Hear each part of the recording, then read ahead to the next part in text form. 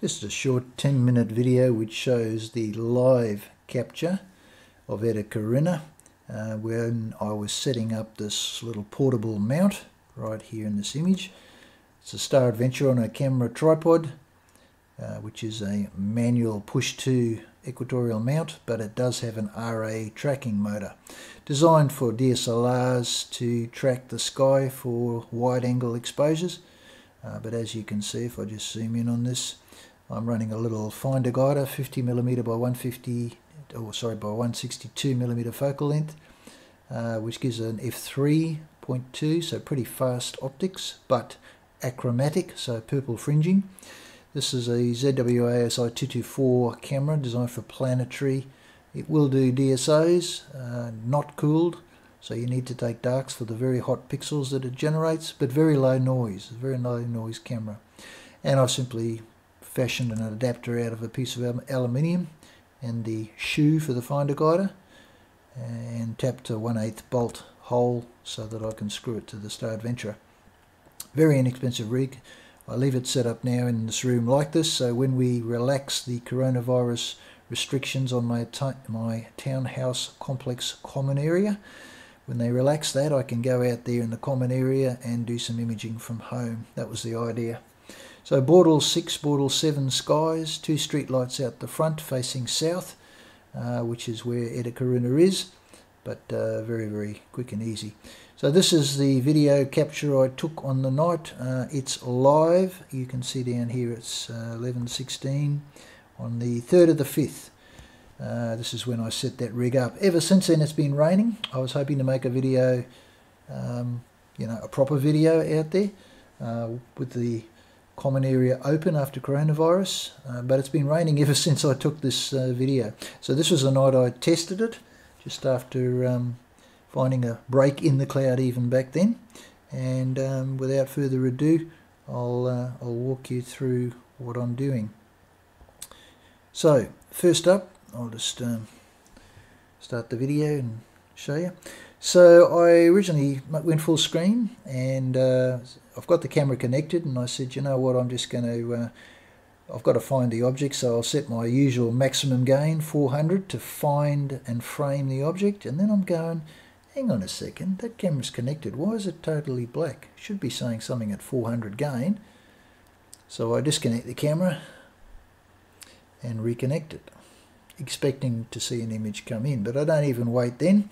I just go straight over and set my normal 4-second exposures at 400 gain for find and frame. And by this stage I go, what the? Maybe it's cloudy. So I click the auto expand on the mini histogram and I go, dope, there's no cloud or anything. That is because I've left the cap on the camera. We all do it. Bingo, now it's too bright. I take off the auto expand by resetting the mini, and I can see bits of the nebula. So I go, righto, I'm just going to quickly pause the video there and have a quick chat about something. So I'm pausing the video, right? I get very accurate, or relatively accurate, within a half a degree on my manual push-to of the Star Adventure mount, because I use a smart tool digital level that's accurate to 1/10 of a degree. So I convert my latitude and the declination into a degree of tilt of the scope. So I set that tilt, which is really going to end up being the declination, with the digital level. And I use a similar process on right ascension, using something down from zenith, which right ascension away from the meridian is called the hour angle. And I convert that into a decimal degrees and use the same 1/10 of a degree accuracy of the digital level.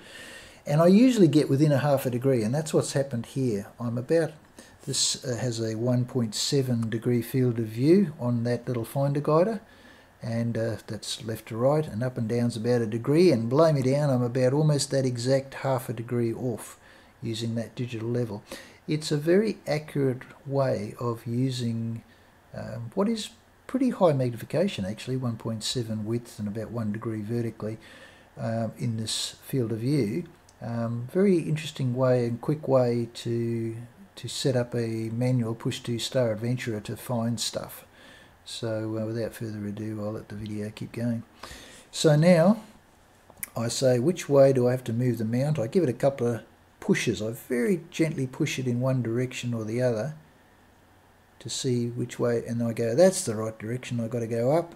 So I take a fistful of the knob and away I go. Another handy tip to know which way, at 4 seconds you can just gently push on the scope in a declination direction or an RA direction, and just by the pressure of your finger on the, well, it's not a scope, it's the finder guider in this case, you can actually see the image move in that 4-second frame, and you know which way you've got to move it then. It's a very, very quick and easy way to work out the right direction. Excuse me. So at this point I know I've just about got it framed the way I want to. I want to go just a little bit higher. I remember doing this. Yep, there we go. And once I get it looking right, I actually look at the histogram and decide I could actually start stacking that, because there's no lost data over on the left hand side of the edge. I'm looking at the peak and where it all goes. I'm going, that I could stack, I'm not losing data. But I'll go my regular. For a bright nebula I go around about 280, and that's what I set, 250 to 280 as usual. And I always set 15 seconds on this rig if I'm not guiding, which I've started to do lately. 15 seconds the most I get out of it. It's very old, 10 years old, and the gears aren't meshing right and all sorts of pulses, battery, who knows. So at the end of that 15-second shot, that gain of 280 will apply and you'll see the image brighten. Boom, there it is. I just make sure I've got the right dark applied for that gain and exposure time. And I did. I have a quick look at the first one at the top, which is 120 seconds, and then I'll make sure the bottom one is selected. 15 seconds, 280 dark frames, yep. Alright, so I'm ready to start stacking. So I click live stack, and here we go. This is how end-to-end, unadulterated video. Just wait, boom, that's one frame stacked. I'm going to pause it. There it is, one frame stacked. Look at that image, just gorgeous. So it just shows what you can achieve using very entry-level equipment. Okay, a lot of practice, but it does show you. Very bright object, but Bortle 6, Bortle 7 skies with 2 street lights right outside the front south-facing porch. Because of coronavirus, I was just on my porch facing south with 2 street lights in Bortle 7, Brisbane, in a townhouse complex of 144 townhouses with a shopping centre right across the road as well. So there you go. All I had on that thing, by the way, was a Bada Moon and Sky Glow filter, which is a fairly mild filter. It does have a UV-IR component, but you can see I've still got weird, very blue, fringy type stars going on here. I let it stack for about 4, and you'll watch the image get less noisy. You can see a bit of mottling down here.